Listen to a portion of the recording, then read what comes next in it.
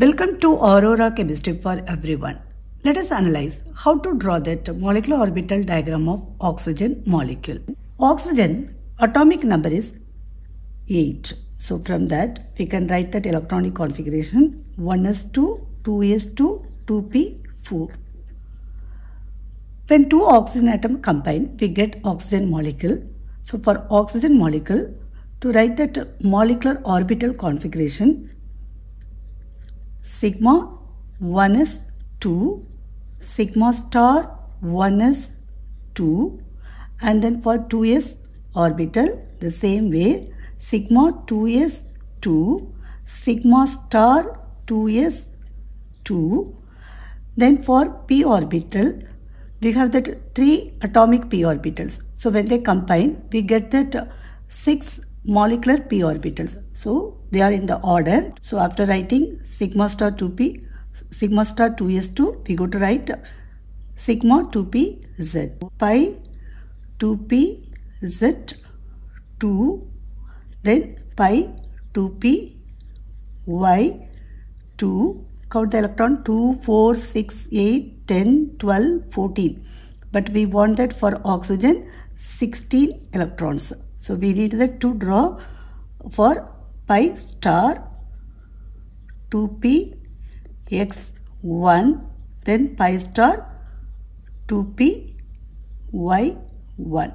Now using this we can draw that molecular orbital diagram, and also we can see that the type of bonding in oxygen molecule. We go to show that only 2s and 2p orbitals.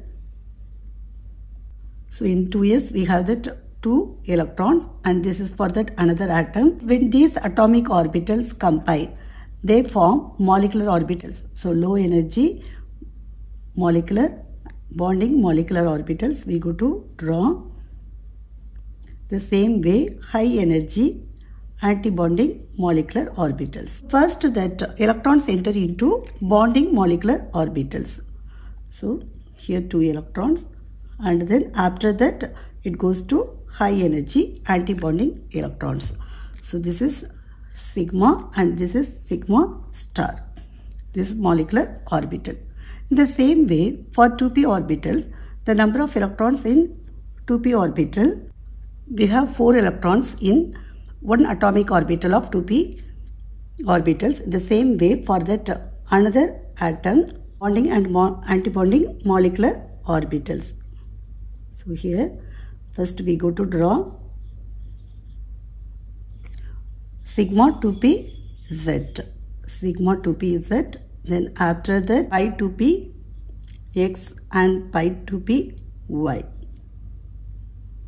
Orbital, high energy antibonding molecular orbital. Then after that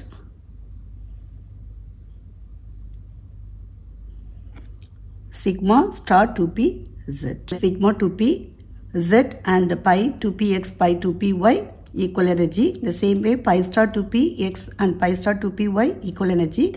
Then sigma star 2p z. So when these atomic orbitals combine, first that electron enter into low energy sigma 2p z. So 2 electrons. Then after that it enter into pi 2p. Next it will go to, how many electrons are remaining? 2, 3, 4. So 4 plus 4, 8. Here 2, 4, 6. So remaining 2 electrons. So 1 in pi star 2p x and another one in pi star 2p y. So this is that molecular orbital diagram of oxygen molecule. From this we can write that bond order, Na number of antibonding electrons. So number of bonding electrons 2, 4, then after that 6, 8, 10. So 10 bonding electrons are present in oxygen molecule. Now for the antibonding electrons, sigma star and pi star comes under antibonding electrons. So 2, then after that sigma star 2s2, 4, any other way? Yes, here 5 and then 6. So 6. So 10 minus 6 by 2, 4 by 2, so 2. So bond order of oxygen molecule is 2. So it means that the type of bonding in oxygen molecule is 2. This way oxygen exists as this way. There is a double bond in oxygen molecule. Now we can find out that magnetic property X and 5 star 2py. Oxygen molecule has that one unpaired electron in each molecular orbital. So it is paramagnetic. So in oxygen molecule bond order is 2. So oxygen molecule can exist and then bonding 2. That means there is a double bond in oxygen molecule and the magnetic property is paramagnetic. Thanks for watching.